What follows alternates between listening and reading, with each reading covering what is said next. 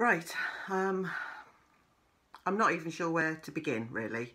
This is the first time I've ever done a video to camera before, so please bear with me. I'm not even sure whether anybody's going to watch this or not. I've been wanting to do a channel for a long time about adults in my sort of age bracket who are not neurotypical. And by that I mean adults who might have ADHD, ADD, autism, including high functioning autism or Asperger's, and other neurodevelopmental disorders that affect their day-to-day lives in a detrimental manner. Beginning with me, I have ADHD, and I was only diagnosed with ADHD a year ago, almost exactly a year ago actually, and albeit I've obviously had ADHD for my entire life, and it has affected me negatively for my entire life. It didn't cross my mind that I might have ADHD until my son was diagnosed with it at the age of 10, which is around about 14 years ago now, nearly 15 years ago, at which point his psychiatrist, having observed me in his meetings, suggested that it was, having observed me, it was likely that I had it as well, but that I would need to go and get a diagnosis from an adult psychiatrist.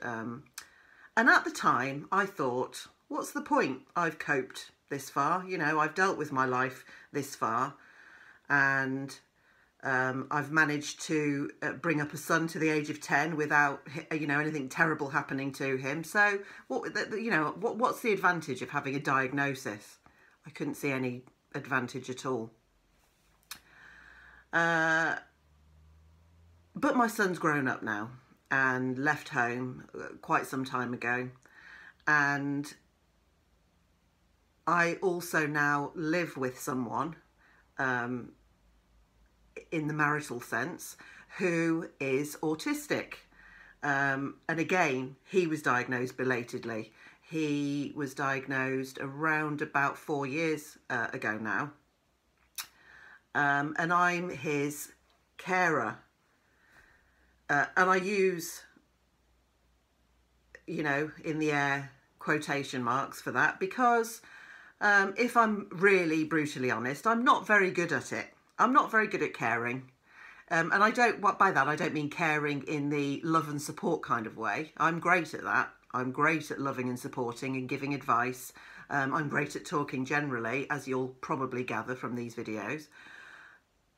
But I'm not very good at caring domestically, and that's because I have ADHD. It crosses my mind at this point that I should probably tell you a little bit more about myself, because earlier on I mentioned wanting to talk about people in my age bracket who are neurodiverse, neurodivergent, whatever you care, you know, whatever label you care to put on it.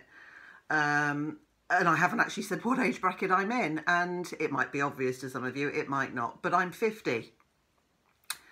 And I was 49 when I was diagnosed. It didn't come as a shock to me, and in fact at that point I had been seeking a diagnosis for a while, because I was struggling. I was struggling to cope with the day-to-day aspects of domestic life that normal people consider run-of-the-mill and easy to manage. I don't cope with those things. I have periods of time where I manage and periods of time where I don't, and over the past 5 years or so, the periods where I don't manage have become longer, increasingly longer. And there are multiple reasons for that, I think. One is possibly the menopause, although I've passed through the menopause and I'm out the other side now. But one, and I think that this is a really, really important factor, is that I left my hometown, not for the first time, I have to say, but I left my hometown and moved 200 and some odd miles away around about 5 years ago. Myself and my partner decided that our hometown was quite toxic and it wasn't doing us any good at all. It was very frenetic. There was too much going on there. It became very, very complicated and stressful to carry on living there. The job that I was doing at the time, which I had been doing very well and quite successfully for 9 years, became untenable. The workload that was being expected of me just became too much, so as to be a Mickey take, basically. It just wasn't viable any longer. And I got signed off work for quite a long period of time due to stress and depression. Depression is something else that I've suffered from for many, many decades, but that's something I'll talk about in a future video, as well as the fact that I have also been diagnosed very recently with a personality disorder. Again, something that I'll talk about in future videos. Not to mention my partner and his difficulties with autism and mental health issues. Again, will be talked about in future videos, and you will also meet my partner, who's currently not here at the moment. So life became untenable in our former hometown, and we decided, well, to be fair, I decided, because he isn't very good at deciding anything, and I can be quite decisive when I want to be. We decided we needed to leave. And we decided we needed to leave and go somewhere that had a slower, quieter pace of life for us. Somewhere where it would be far less complicated and we wouldn't be exposed to the sorts of toxicity that we'd experienced in our hometown. And so I got a job in a school in the Lake District, in Penrith actually, and we found a house in an absolutely beautiful little village within the Lake District border. A dream come true, you might think, and to be fair, in terms of that, it is a dream come true. We live in the most beautiful surroundings you could possibly imagine, but, and here's the but, I hadn't allowed for the fact that where we lived before, my parents lived literally down the road, as did my partner's parents, not quite down the road, but not very far away from us. And my parents did a lot for me, and I had never appreciated how much they had done for me. Above and beyond the call of duty for the parents of a supposedly adult daughter. I was working full-time, and until 6 years ago was bringing up a son on my own. Initially, I was a single mother for a good long while. I met my partner 9 years ago, so we've been together for 9 years, and I didn't find it easy to manage. I didn't find it easy to juggle, and this is one of the things about ADHD that, especially in adults, that I think people completely underestimate, is how difficult it is for us to manage multiple roles in life. being a mother, working full time, and the job that I was doing full time was an extremely responsible one, with a responsibility for a few hundred teenage students in a high school, who all came with their own emotional baggage and neurodevelopmental disorders and behavioural problems, which it was my responsibility to work with. As well as being a housekeeper and being domesticated.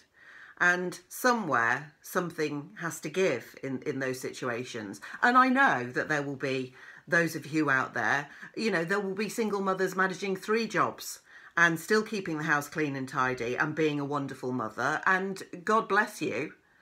And I admire you, respect you, look up to you. I think you're awesome. But when I look at women like you, it makes me feel like a flake. It makes me feel completely and utterly 100% inadequate. And I have felt inadequate for most of my adult life. Won't get into my childhood at this point because it's far too long a story. But I have felt inadequate in terms of that, in terms of my ability to manage multiple roles throughout my life, in terms of my ability to manage domesticity and organisation and being clean and tidy and functional. Life for me has generally been exhausting. At those times where I am managing to keep on top of things, and I can't remember the last time I did manage to keep on top of things, if I'm very honest with you, those times that I was managing, I had to work so hard at it, so hard, to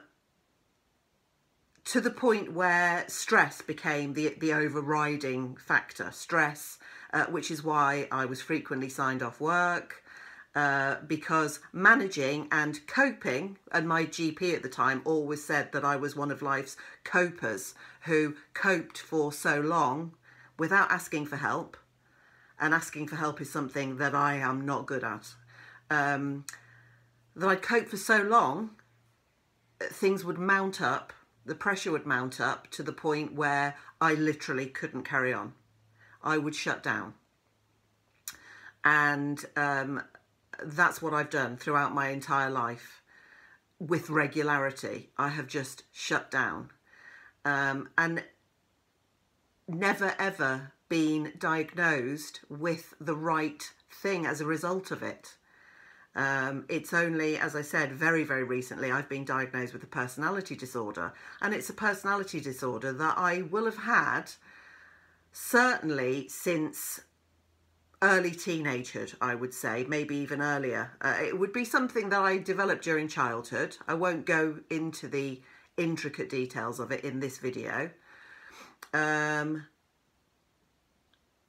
Partly due to certain relationships within my childhood, which I won't go into at all at this point. But also partly due to the fact that I had ADHD. And I had ADHD, but nobody knew I had ADHD. And that's largely because when I was a child, when I was growing up in the United Kingdom, ADHD just wasn't a thing. Nobody had heard of ADHD. I think probably in the United States, it was just coming to the fore. But in the United Kingdom, it just wasn't considered at all. Nobody knew about it. And so how could my parents have been expected to know about it? They couldn't. And therefore the issues that I had were just seen as me being untidy, disorganised, forgetful, lazy, maybe at times. My school reports accused me of being a daydreamer, that I was very intelligent, but that I'd do far better if I wasn't constantly drifting off and daydreaming. That obviously is the attention deficit that we're talking about when we talk about ADHD. in terms of me. My attention span is useless. I can only cope with listening, for example, and listening is the big thing, listening for so long before I switch off and become distracted, either by something external. Oh, look, what's happening over there? Sorry, what were you saying? Or I retreat inside my own brain, really. I begin to dissociate and drift off into my own inner world, and manage at times to sort of give the semblance that I'm listening to somebody, but really nothing is going in. And my partner has sort of cottoned onto this now, and will frequently say to me, "You didn't hear a word of what I just said, did you?" No, sorry, guilty as charged. See, this is ADHD for you. I have now completely lost my thread, can't remember what I was talking about, and I'm now going to have to stop the video so that I can play it back so that I can remember exactly what I was saying. So this seems like a good place to actually talk about digression as a symptom or a feature of ADHD, because it's something that clearly from the previous part of the video you'll have noticed that I'm very good at, starting somewhere and ending up somewhere completely different without being able to recall how I got there. Flying off at tangents in a conversation certainly for me has been a major feature of ADHD, digressing to the point where I cannot actually remember what I was talking about in the first place. But what I was talking about, I'm going to be distracted by my whippet now. No, I'm doing a video. I'm doing a video. No. Yes, okay.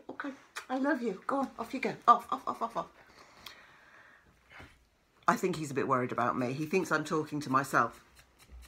I was talking about my parents, is the point, and why I found it so difficult, really difficult for the past 5 years. And it's because I have nobody to help me. Isn't that pitiful? I'm 50, I'm a 50-year-old woman, I'm a 50-year-old adult, and I need help. That's how I feel. I feel quite pitiful, really, you know, that I should be able to manage everything. I don't work anymore. I no longer work because I am my partner's carer. But as I've said to you, I'm not very good at it. I'm not very good at the day-to-day household management part of it, then, shall I say. I'm very good at helping him with regards to autism. I am very good at helping him to frame situations that might be stressful to him and that might make him anxious. I am very good at managing it when he has an autistic meltdown. And autistic meltdowns are something that we will, both of us, talk about in future videos. So I won't elaborate on them and what they are if you don't know in this video. And of course there are many people who will associate things like ADHD and autism with childhood, and there are many of you who will know perfectly well what these things look like in a child or in a teenager. We've all seen hyperactive children who, you know, can seemingly not be kept under control. But ADHD isn't something that just goes away because you grow up.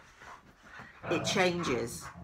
The way you deal with it changes. And certainly, if you knew you had it during childhood, you strategize for it. And your teachers strategize for it, and your parents strategize for it. My son, in that sense, was very lucky because he was diagnosed at the age of 10. So we developed strategies. His teachers developed strategies, I developed strategies, and most importantly, Sorry, the dogs are now making a noise. Most importantly, he strategized for it. And as a result of this, he's now 24 years old and extremely successful and functional, more so than me, more so by far than me. He's extraordinarily intelligent. He has a master's degree from Cambridge University. That's how intelligent he is. And forgive me for having a proud mum moment here. He has the best work ethic of anybody I know. He works so hard when he needs to. He is extremely organised because during childhood he strategised because he knew he had ADHD. He had help. He had the help that he needed. Those of us who weren't diagnosed until adulthood, and in my case particularly late adulthood, didn't have that advantage. We weren't diagnosed. Nobody knew what was wrong with us. So for most of our childhood and teenagehood, all we'll have faced would have been criticism, and which was certainly the case for me. You know, you're so untidy, you're so messy, you're so disorganised, oh, you need to get more organised, oh, stop daydreaming, you know, just complete criticism without strategies, without anybody saying, why don't you do it like this? Why don't you try it this way? Why don't you start writing lists, for example? And it reaches a point where it's kind of too late. I know those strategies now, and I knew them because I was using them with my son, and also with the students that I worked with at the high school that I worked at. But hard as I might try, I have not managed to find a way to make those strategies work for me. And I think it's probably because the traits of ADHD, not to mention the personality disorder. Sorry, it sounds like my dogs are now killing each other while I'm trying to make this video. Enough, enough, enough. See, I've lost my thread. I'm distracted by dogs. Not to mention my personality disorder. The traits are so embedded over 10 decades. Not 10 decades. 10 decades? I'm not 100. 5 decades.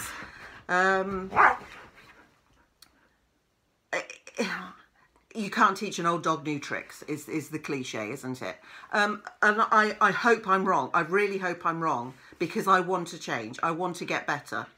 And I'm now realising that this sounds like I'm having my own sort of self-indulgent pity party, and it really isn't that. I don't want anybody to feel sorry for me, and I don't feel hard done by others. My problems are just an unfortunate aspect of having ADHD and a personality disorder. And one way or another, I'm trying to work I am getting external help in terms of trying to cope. And these videos are not going to be about me or my partner feeling sorry for ourselves. They are just to illustrate the difficulties that people of our age group have and how they shouldn't be underestimated. It's very easy to think, oh, ADHD is nothing serious. No, in the grand scheme of things, it isn't anything serious. Sorry, I had to stop filming again there because the dogs were play fighting and making way too much noise for me to continue, and they were too much of a distraction for me. And now, once again, I've completely forgotten what I was saying. Where was I? So, I don't want people to think that this video or any future videos are going to be about us feeling sorry for ourselves, because that isn't the case. It is just to hopefully illustrate the difficulties for people our age, and also to educate, I guess, to educate for those of you who haven't got a clue about ADHD or autism or personality disorders, or the fact that any of those things actually affect older adults in the way that they do. But also maybe it will speak to people who also have ADHD or autism or personality disorders, who identify with some of the things that I'm saying. I'm not going to carry on now, because I think this video is going to be long enough as it is for a first video. So I think I'm going to sign off here. And if enough people view this video, I will definitely then be making more to elaborate on ADHD in general and what that means, on autism in general and what that means, and in future videos I'll talk a bit more about the personality disorder side of things. I hope you found this video kind of interesting, and if you have, I would love it if you'd comment below and tell me what more you might want to hear about with regards to being my age and having ADHD, or any other aspect of our lives for that matter. The fact that we moved to the Lake District, working in a high school, could be anything. Please comment and let me know your thoughts.